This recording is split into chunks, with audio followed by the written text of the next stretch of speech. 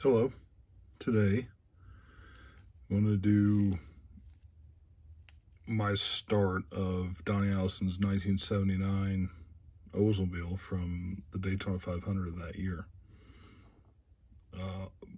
The last video for Richard Petty's 83 car, I kind of did a build. This one I'm more going to show basically painting on this one instead of building it. As you can see, I've built the engine already, so what I have left to do is basically the chrome stuff. So it's the carburetor, intake, or sorry, the rocker covers, valve covers. I ain't put on there yet. Everything else is on it. So this is how I go about doing my painting. So I'll build, like the engine, I'll build all of it first, and then I'll go through and I'll brush paint everything.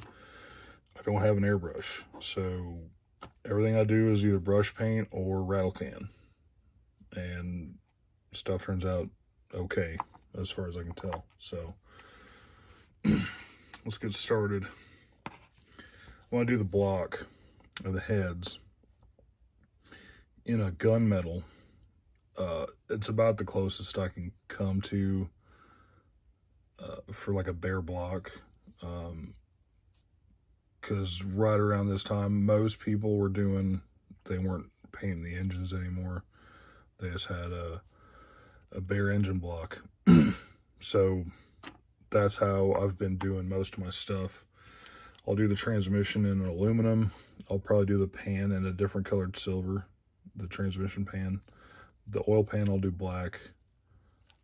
This is the alternator. I'll try to do the bracket in black and maybe aluminum on the alternator itself. Everything else will be gunmetal. The intake I'll do in a different colored silver other than aluminum. I don't know which one I'll use yet. I just usually pick something, and then I'll do a black distributor. So I'm gonna go ahead and get started.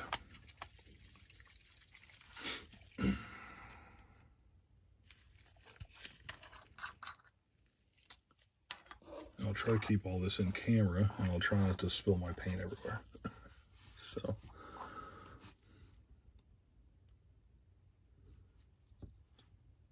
this stuff that I'm using is Tester's Model Master Metallizer, and it's tough to find anymore, honestly, and you got to do about 2 coats of it for it to look good. But once it's dry, it turns out with a pretty good look to it.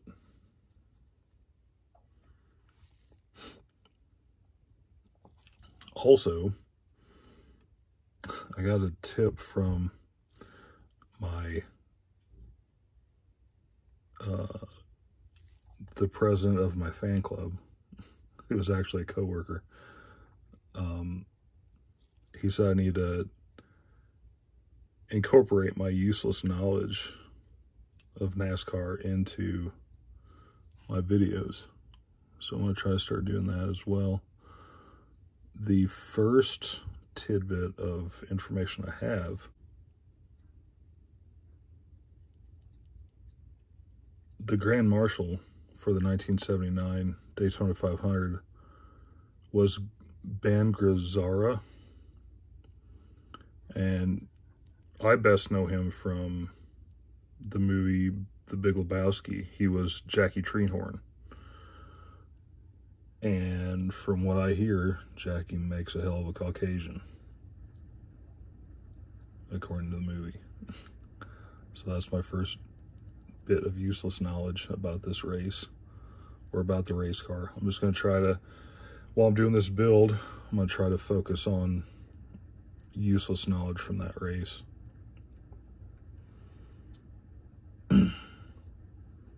Buddy Baker was the favorite going into it. He had qualified on the pole. He had won his twin 125 qualifying race, and he was just dominant all week, or all the speed weeks really. I think he even won the Busch Clash. I'd have to go back and look, but I'm pretty sure he did.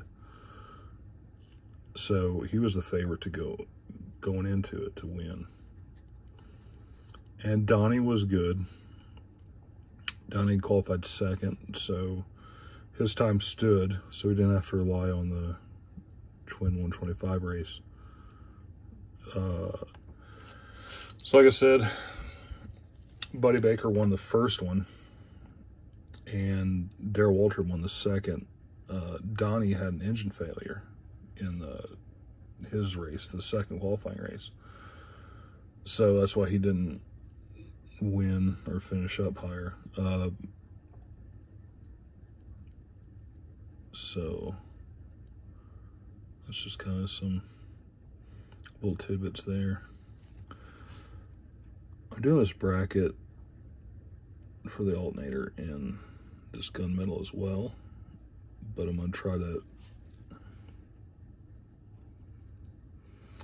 to paint it black eventually, but I like to coat it all first in case I miss something. Then it's not like glaring out that I missed it. So that looks fairly good. Hopefully all that was in the video. I'll give it a second coat here in a little bit. Rinse my brush out, and I will start on the transmission.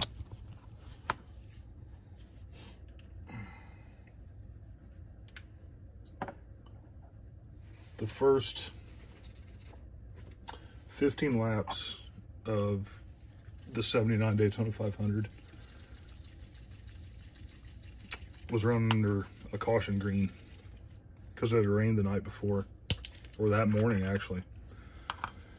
And with it being the first flag to flag televised race, NASCAR was eager to get it started. So they went ahead and started under green caution, and those first 15 laps were the only laps Buddy Baker led in the whole race. He had an ignition that messed up on him, and they didn't catch it. They tried looking at everything, but I don't think they ever switched the ignition boxes. It's not like today where they have a switch to do that. They had to, I think, unplug the module and plug it into the second one. And I think when they went to do that, they thought they had switched them, and they just plugged it back into the same one. So that kind of cost Buddy Baker the win, I think. Because he won the next year in 1980, the fastest Daytona 500 ran, I do believe.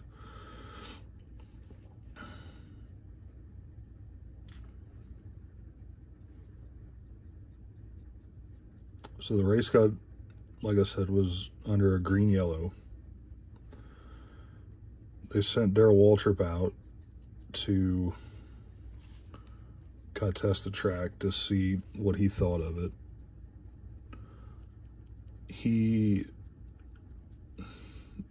I think he probably said it wasn't ready, would be my guess, because it still looked pretty wet. If you watch the video of it, it's the track is pretty soaked, but they went ahead and started anyway.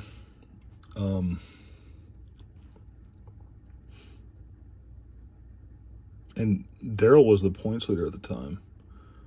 So back then, the Daytona 500 wasn't the first race of the year. It was the second. Riverside was the first race, and Darrell had won that race in January. So he was the points leader. It wasn't until,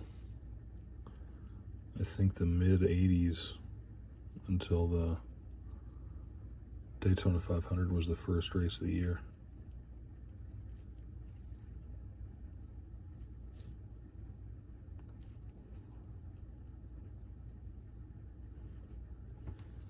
All right, silver looks good. I will do a second coat of that here shortly. I'm gonna go back and do the second coat of the gunmetal. I know it's a lot of brush cleaning, but the stuff dries fast. If you wanted to, you could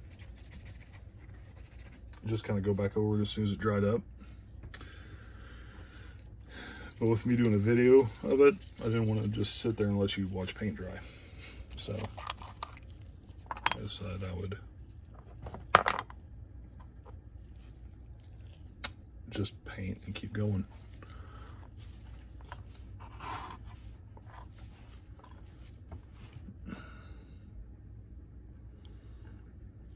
All right, next fun fact I have is lap 31 of the 79 Daytona 500.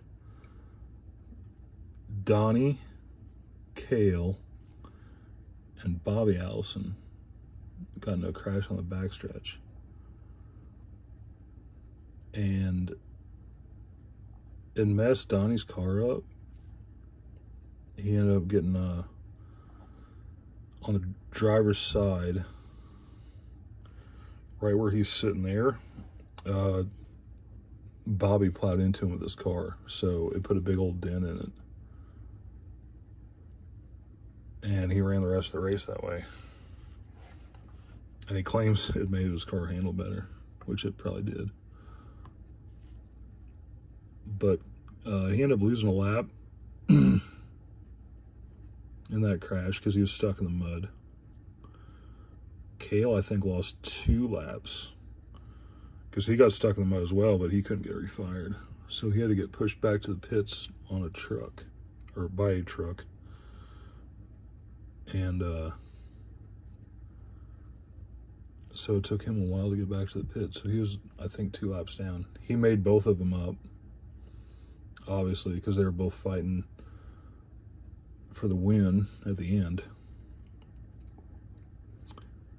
But my plan is this car I'm going to build after that lap 31 wreck and right before the turn 4 wreck on the last lap.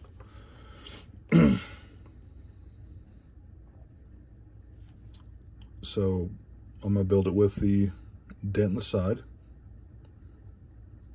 and I'm building this for the contest that the Builders Club has. The Salvinos JR Builders Club has a build off for the Daytona 500, and I'm going to enter this car in it. That's the race version of it. And I'm also building Cale. I'm going to do both of them for that the contest.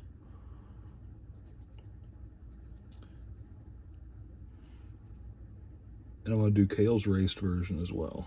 And Cale didn't have any damage really to his car. It was just muddy. So I'm going to put some mud to it. And he had a little bit of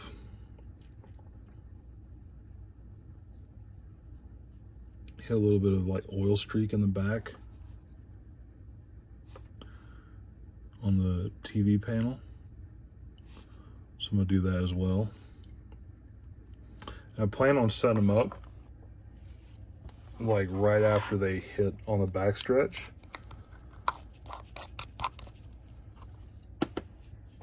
Where Cale is basically his back end's up in the air after they hit the second time, after he slid out of the grass towards Donnie, right in the middle of the backstretch. That's the image I'm going to go for. We'll see how that works. All right, I'm going to do my second coat of aluminum on the transmission, and I'll call it done. I'll figure out what I'm going to do with the pan and the intake.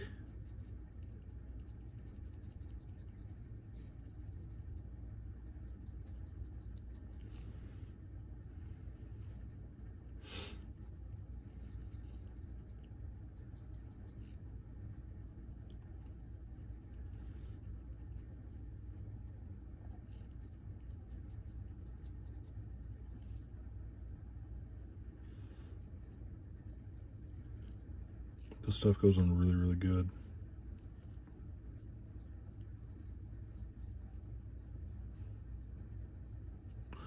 Like I said, if you can find it.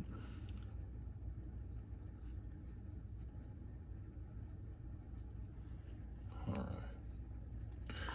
And you're actually not supposed to brush it, apparently, but I do anyway. It's paint, it'll go, it'll work.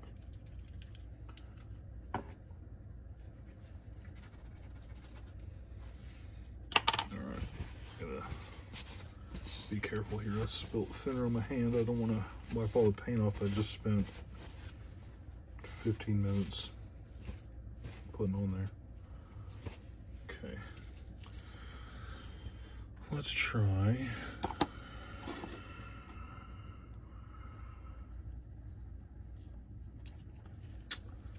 Do magnesium for the intake. It's kind of in between the gunmetal and the aluminum I just used.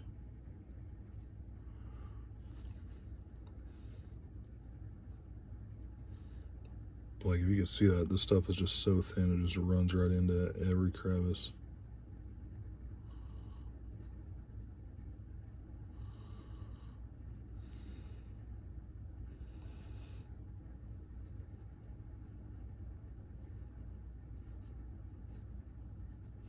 I try not to get very much paint on the surface that the rocker covers are going to go, valve covers, but I mean, a little bit's going to get up there anyway.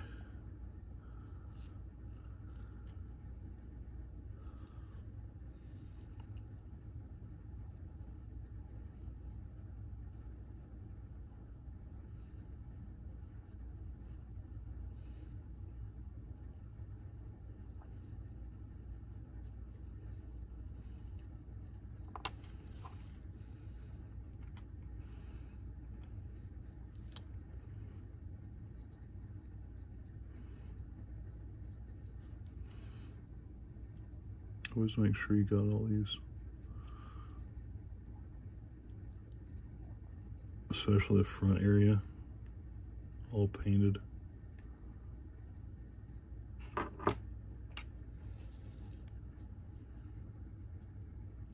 Because you can see it pretty easy.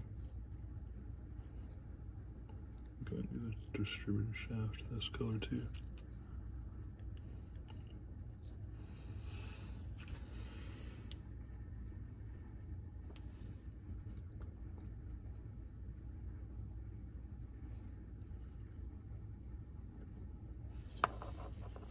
I think that looks fairly good.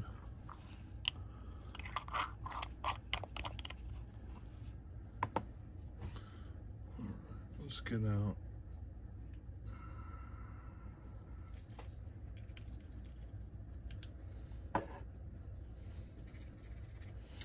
Do a nice shiny transmission pan. Use this gloss chrome stuff.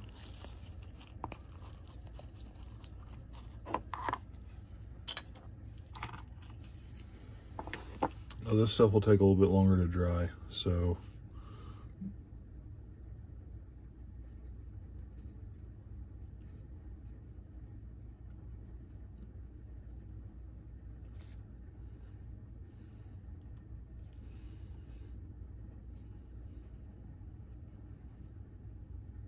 I probably should have did the oil pan black first before I did this.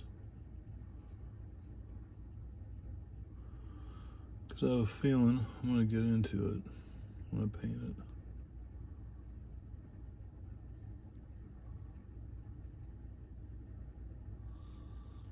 But maybe not.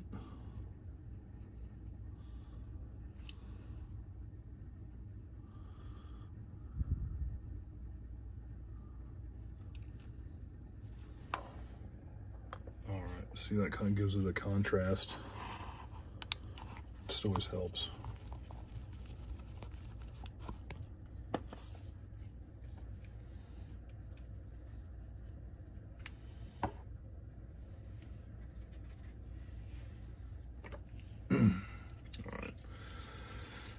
I'll do black on the oil pan and the distributor and try to do that bracket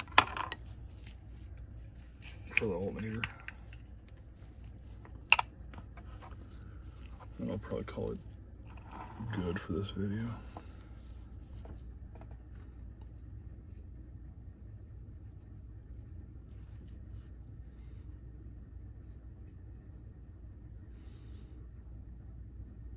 You might have to touch up one way or another. Like I'm gonna have to touch up the block there.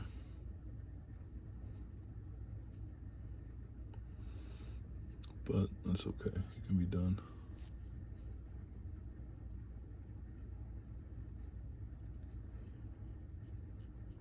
I must not mix this paint up very good because it's a little bit weird runny.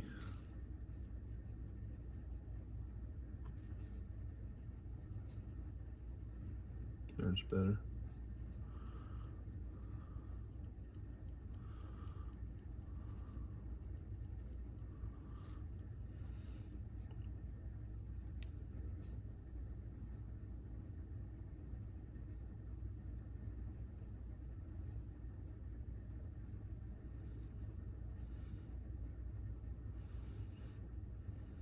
I'll go ahead and paint the starter too while I'm at it. I'll paint the solenoid a probably a copperish color.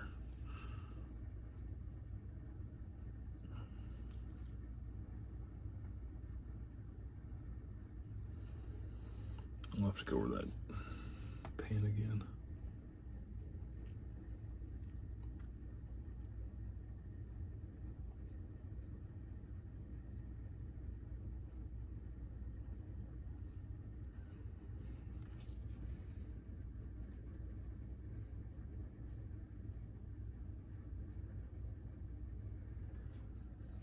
All right. Oh, yeah, I forgot the distributor.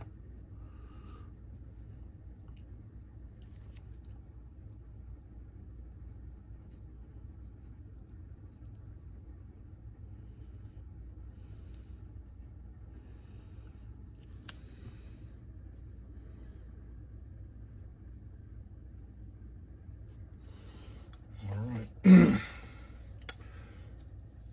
So I'm going to paint on it for right now. Like I said, I'm going to go over and fix a couple places I messed up there on the block. But other than that, it's pretty good. I need to paint the alternator yet. But that should be ready to go. I got it. I don't remember which model kit this came out of, but it's like an engine stand. It's perfect. Just sit there and it'll dry. It'll be in good shape. When I come back next time, I'll go into probably primer on the chassis. I've got it, I think, ready to go. I'll show it to you real quick here. Don't lose anything. So I got the holes filled, most of them. I got a couple more to do, but I'll primer it and it'll show you what it's gonna look like when you get paint on it. Like I can see this one's a little bit, isn't filled in all the way. It's just a good gauge. So once I shoot it, I'll probably have to do some more fill in and then we can start shooting the paint on it. It'll be semi-gloss black. There's the roll cage, ready to go. I've got the rear end belt ready to go. So yeah, our truck right along on it. Got the front roll bar done. So, but yeah, there we go. Until next time, I'll see y'all later.